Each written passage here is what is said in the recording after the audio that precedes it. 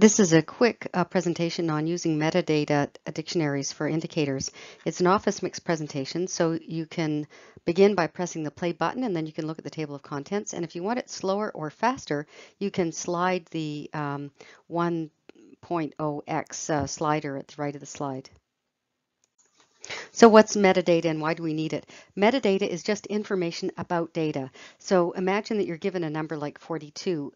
You can't say anything about 42 unless you have metadata to talk about what it measures, how it's defined, how it's collected. It could mean the number of women receiving employment services last week or last year or last 10 years. It could mean the number of weeks that a program runs a year, average score, the code for program intervention, as in program number 42, or it could mean the answer to the ultimate question of life, the universe, and everything. Who knows? We need a metadata dictionary because we need a way to store and create and share standardized definitions. We also need it to be able to link them to the programs and databases that they relate to. And I'm going to show how this works by going through Meteor, which is the metadata dictionary used by the Australian government. They've set up a national online dictionary to store its definitions of outcomes, indicators, metrics, data sets, programs, and so on. And recently, their software has been open sourced and it's available to everybody. Now here is a screenshot of Meteor, Australia's metadata dictionary. You can see the website address at the bottom of the slide. This is just the description. It's not a beautiful system, so I'm not going to be focusing on the look of it or the user interface. I'm going to talk about the functionality and what we can learn about what we need from our own data dictionaries.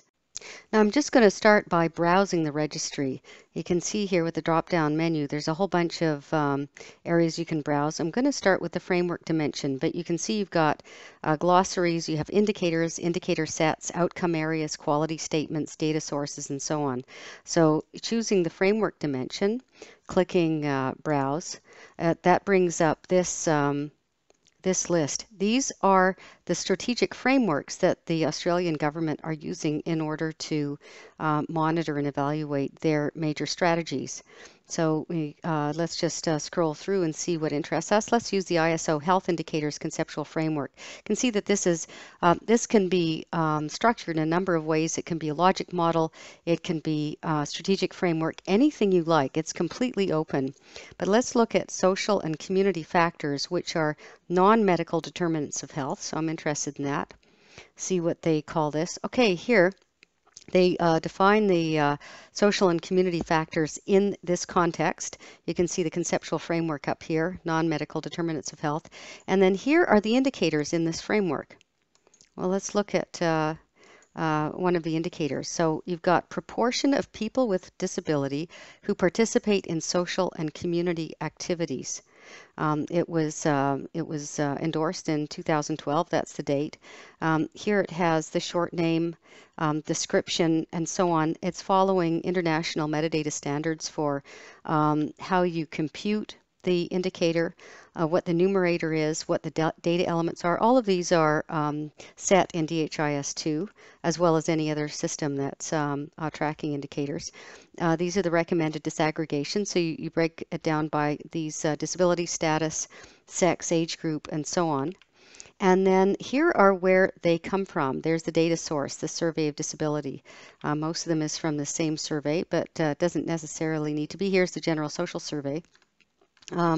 Its percentage is related to this conceptual framework, and it probably is connected to more than one conceptual framework. Once you develop a good indicator, you want to be able to reuse it.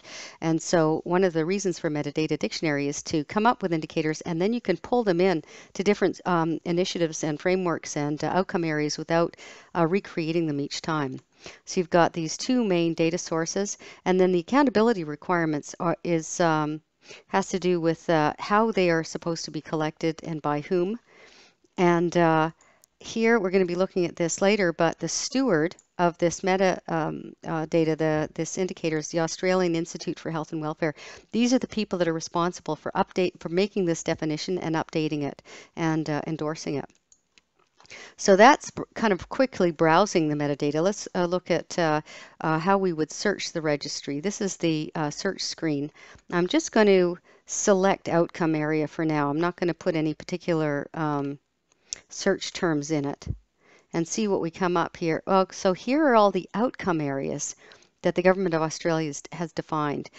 Aged care, alcohol and drug abuse is among Indigenous people is overcome. You can see that it doesn't have to be perfect here. This is partly to capture what you have already, and then as the definitions improve, you can update them.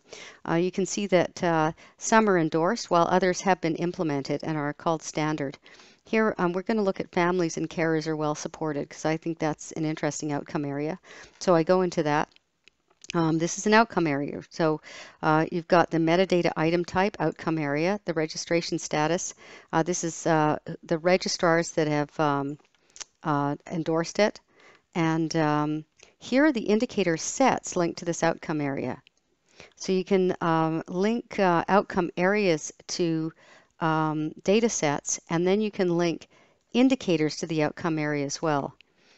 And you can see many of these have been retired or superseded. So you can, in many cases, people will collect indicators. The indicator definition will be slightly changed year over year. This gives you a chance to track the different definitions that you might have been using in older data sets.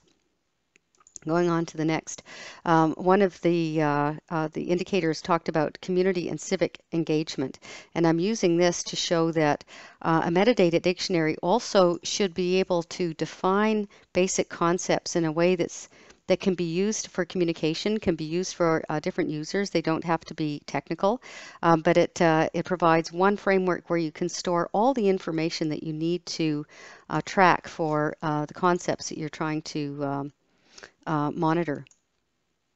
Here's another interesting piece of a metadata a dictionary. You have to be able to define all of the elements that you're collecting. In this case, these are clients for a particular program area. It's called Bringing Them Home. And you can see here that the definition of a client hasn't yet been totally figured out. So this is how far that they've gone in defining client.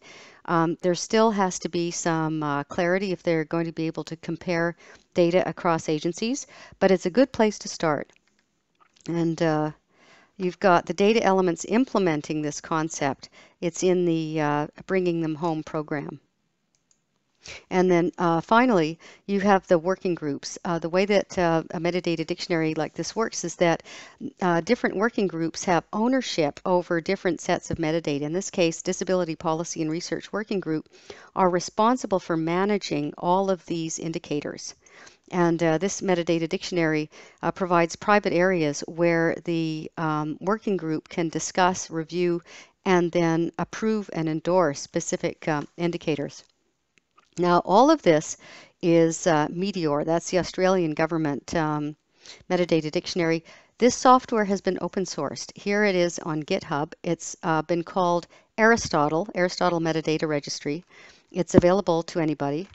And here they've got some screenshots and some information about the development of the program. The developer, Sam Spencer, has set me up on a demo for the Aristotle metadata registry. You can see here's my name, Gillian. I am a registrar in my little working group. Here are the areas that you can enter. You can see the Comet indicator registry includes the indicator sets, types, outcome areas, and also quality statements. So let's look at the way it would work. Right now, it's a test work group. It's one that I manage. There are discussions, and then the registrar tools, when indicators or data elements or any kind of metadata are ready to publish, then the registrar for each of these working groups can say it's a candidate, is it qualified, and then when it's ready to go public, they can make it public right here. And then the last demonstration of this, Aristotle, they have tried to keep the actual screen simple. So here's the underlying structure is extremely complicated, but each individual piece looks like a form like this, or you just fill it out, and then as you go forward, you can continue to improve its quality and its detail.